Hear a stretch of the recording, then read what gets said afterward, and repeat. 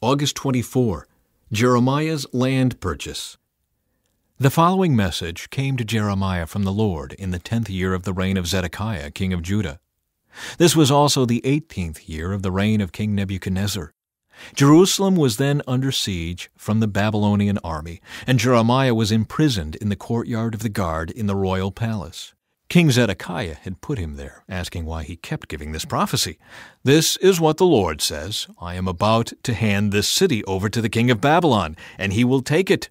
King Zedekiah will be captured by the Babylonians and taken to meet the king of Babylon face to face. He will take Zedekiah to Babylon, and I will deal with him there, says the Lord. If you fight against the Babylonians, you will never succeed." At that time the Lord sent me a message. He said, "Your cousin Hanamel, son of Shallum, will come and say to you, 'Buy my field at Anathoth.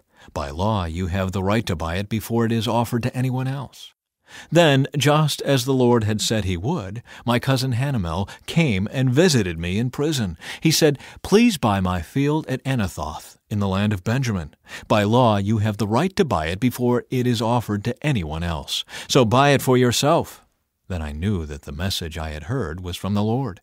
So I bought the field at Anathoth, paying Hanamel 17 pieces of silver for it. I signed and sealed the deed of purchase before witnesses, weighed out the silver, and paid him. Then I took the sealed deed and an unsealed copy of the deed, which contained the terms and conditions of the purchase, and I handed them to Barak, son of Neriah, and grandson of Messiah.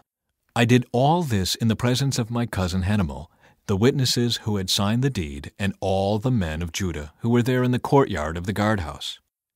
Then I said to Barak as they all listened, "This is what the Lord of heaven's armies, the God of Israel, says.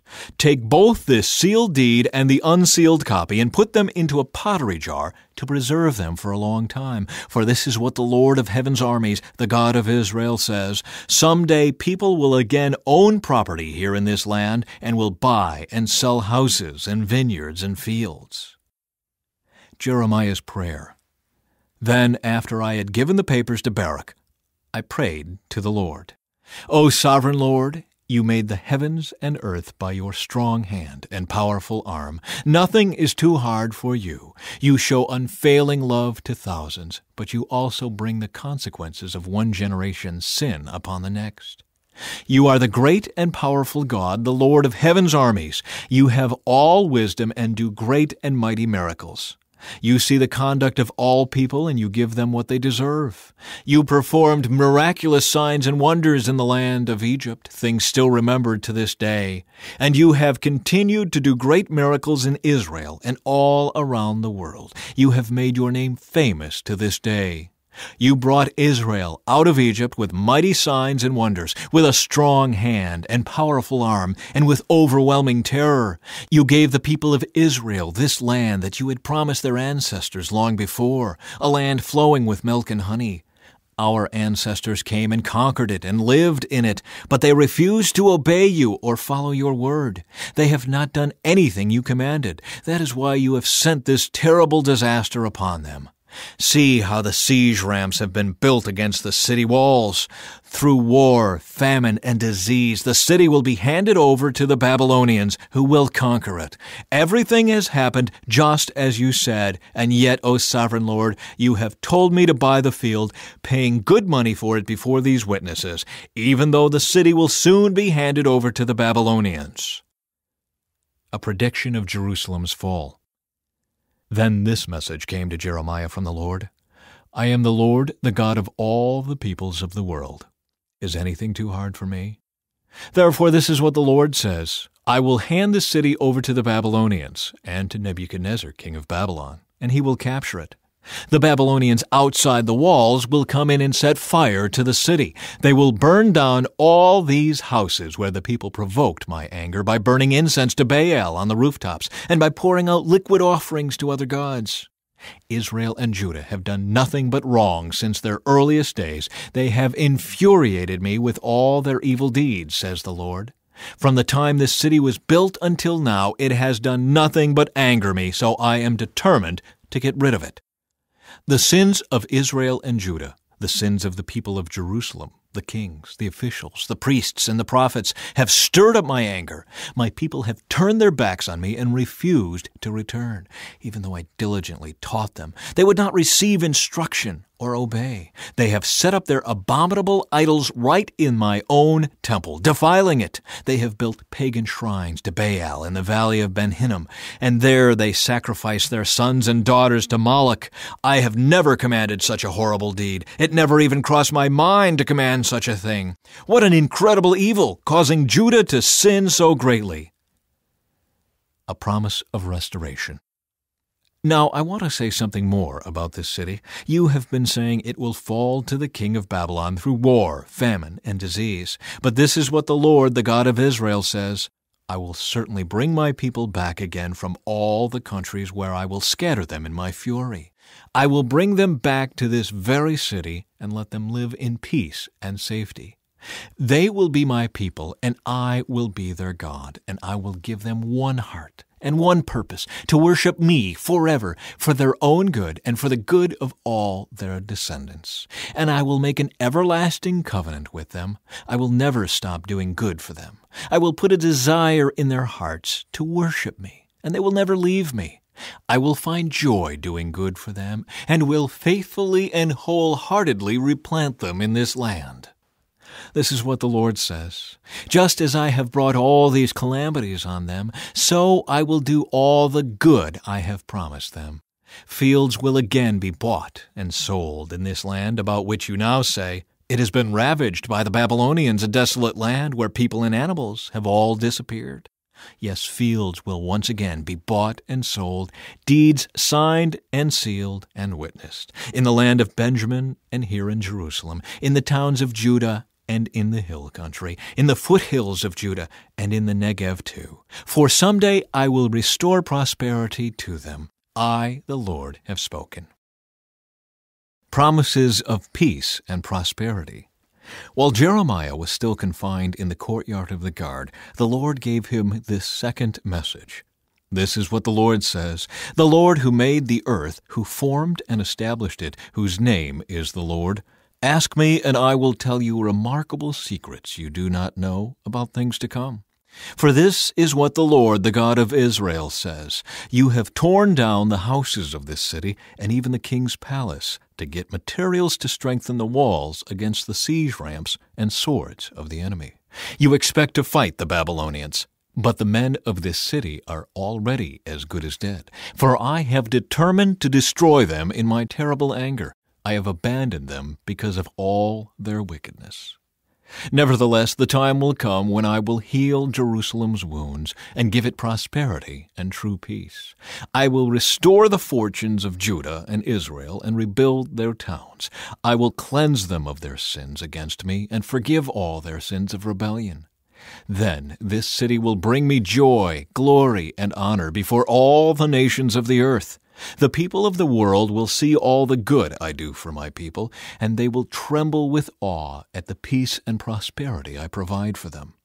This is what the Lord says: you have said, this is a desolate land where people and animals have all disappeared. Yet in the empty streets of Jerusalem and Judah's other towns, there will be heard once more the sounds of joy and laughter. The joyful voices of bridegrooms and brides will be heard again, along with the joyous songs of people bringing thanksgiving offerings to the Lord. They will sing, "Give thanks to the Lord of heaven's armies, for the Lord is good. His faithful love endures forever. For I will restore the prosperity of this land to what it was in the past, says the Lord." This is what the Lord of heaven's armies says: this land, though it is now desolate and has no people and animals, will once more have pastures where shepherds can lead their flocks. Once again shepherds will count their flocks in the towns of the hill country, the foothills of Judah, the Negev, the land of Benjamin, the vicinity of Jerusalem, and all the towns of Judah. I, the Lord, have spoken. The day will come, says the Lord, when I will do for Israel and Judah all the good things I have promised them. In those days and at that time I will raise up a righteous descendant from King David's line. He will do what is just and right throughout the land. In that day Judah will be saved, and Jerusalem will live in safety. And this will be its name: The Lord is our righteousness. For this is what the Lord says, David will have a descendant sitting on the throne of Israel forever, and there will always be Levitical priests to offer burnt offerings and grain offerings and sacrifices to me. Then this message came to Jeremiah from the Lord. This is what the Lord says, if you can break my covenant with the day and the night, so that one does not follow the other, only then will my covenant with my servant David be broken. Only then will he no longer have a descendant to reign on his throne. The same is true for my covenant with the Levitical priests who minister before me. And as the stars of the sky cannot be counted, and the sand on the seashore cannot be measured, so I will multiply the descendants of my servant David and the Levites who minister before me. The Lord gave another message to Jeremiah. He said, Have you noticed what people are saying? The Lord chose Judah and Israel and then abandoned them. They are sneering and saying that Israel is not worthy to be counted as a nation. But this is what the Lord says. I would no more reject my people than I would change my laws that govern night and day, earth and sky.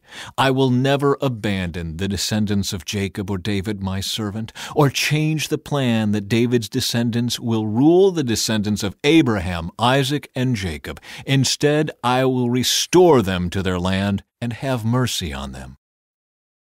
Ezekiel's message for Tyre. On February 3, during the 12th year of King Jehoiachin's captivity, this message came to me from the Lord. Son of man, Tyre has rejoiced over the fall of Jerusalem, saying, Ha! She who was the gateway to the rich trade routes to the east has been broken, and I am the heir. Because she has been made desolate, I will become wealthy. Therefore, this is what the sovereign Lord says. I am your enemy, O Tyre, and I will bring many nations against you, like the waves of the sea crashing against your shoreline. They will destroy the walls of Tyre and tear down its towers. I will scrape away its soil and make it a bare rock. It will be just a rock in the sea, a place for fishermen to spread their nets. For I have spoken, says the sovereign Lord. Tyre will become the prey of many nations, and its mainland villages will be destroyed by the sword. Then they will know that I am the Lord. This is what the sovereign Lord says. From the north I will bring King Nebuchadnezzar of Babylon against Tyre. He is king of kings and brings his horses, chariots, charioteers, and great army. First, he will destroy your mainland villages. Then he will attack you by building a siege wall, constructing a ramp, and raising a roof of shields against you. He will pound your walls with battering rams and demolish your towers with sledgehammers. The hooves of his horses will choke the city with dust, and the noise of the charioteers and chariot wheels will shake your walls as they storm through your broken gates. His horsemen will trample through every street in the city. They will butcher your people, and your strong pillars will topple. They will plunder all your riches and merchandise and break down your walls. They will destroy your lovely homes and dump your stones and timbers and even your dust into the sea. I will stop the music of your songs. No more will the sound of harps be heard among your people. I will make your island a bare rock, a place for fishermen to spread their nets. You will never be rebuilt, for I, the Lord, have spoken. Yes, the sovereign Lord has spoken. The effect of Tyre's destruction. This is what the sovereign Lord says to Tyre. The whole coastline will tremble at the sound of your fall, as the screams of the wounded echo in the continuing slaughter. All the seaport rulers will step down from their thrones and take off their royal robes and beautiful clothing. They will sit on the ground trembling with horror at your destruction. Then they will wail for you, singing this funeral song. O famous island city, once ruler of the sea, how you have been destroyed! Your people, with their naval power, once spread fear around the world. Now the coastlands tremble at your fall. The islands are dismayed as you disappear. This is what the sovereign Lord says. I will make Tyre an uninhabited ruin, like many others. I will bury you beneath the terrible waves of enemy attack. Great seas will swallow you. I will send you to the pit to join those who descended there long ago. Your city will lie in ruins, buried beneath the earth, like those in the pit who have entered the world of the dead. You will have no place of respect here in the land of the living. I will bring you to a terrible end, and you will exist no more. You will be looked for, but you will never again be found. I, the Sovereign Lord, have spoken.